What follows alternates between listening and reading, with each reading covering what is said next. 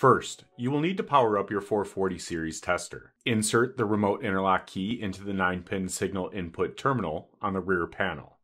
The tester will not output voltage or current unless the interlock key is properly plugged into the signal input port of the remote I/O. This allows you to wire pins 4 and 5 up to the DUT enclosure for an extra measure of safety. This is a safe workstation best practice. Connect the power input plug into its socket on the rear panel, and the male end into the output receptacle. Now, turn on the power switch on the front panel. The tester will automatically navigate to the home screen. The home screen displays the memory number, status indicator, test time, test voltage, or current and leakage limit or resistance limit, depending on the test type. We will show you how to set up an ACW test, followed by a ground bond test. From the home screen, rotate the knob to select memory location. Press the knob to select the memory, and press again to select the test type. Press the knob again. Rotate the knob to select the ACW test, and press again to save the test type. Rotate the knob to select voltage. Press the knob to edit voltage parameter.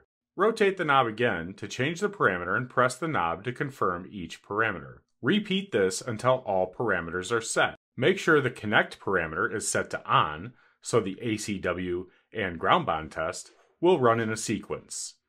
Once the ACW test has been set up, press back to return to the home screen. Rotate the knob to select the next memory location, then press to confirm. Press the knob again to adjust test parameters. Set the test type to GND, then press to confirm. Use the same process to edit the remaining parameters. Now, we are going to connect the 440 to a DUT and run the test sequences. To connect the 440 to the DUT, you will need the high voltage clip, the high current clip, and the return clip. First, connect the return lead to the return terminal on the 440.